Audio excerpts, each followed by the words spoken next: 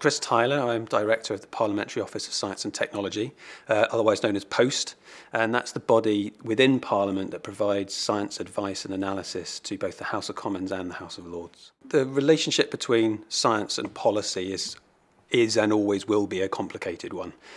Making good policy decisions is an extremely difficult task.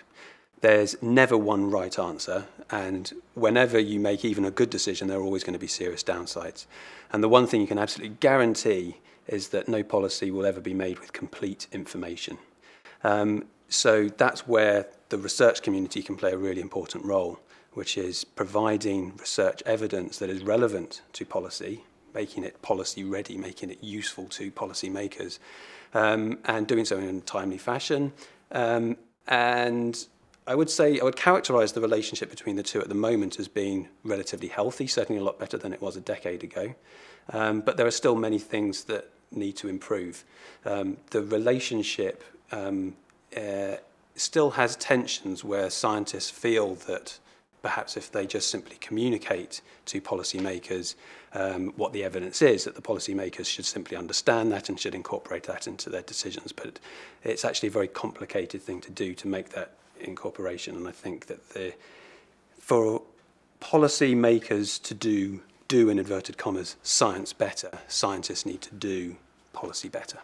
Discussion of science and public policy has been predominantly about the nature of its use in government, the executive, and that's very important, but it's only talking about an element of the decision-making process.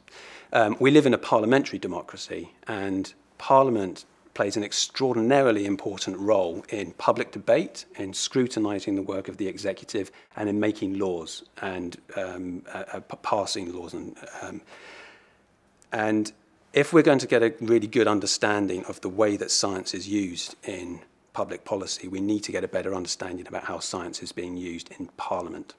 Well, CSAP plays a critical role.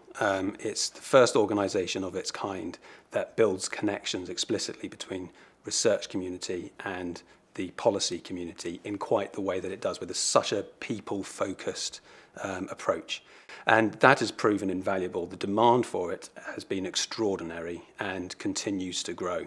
And I hope that we will be able to continue to work with CSAP to build that connection between the research community and the parliamentary element of policy.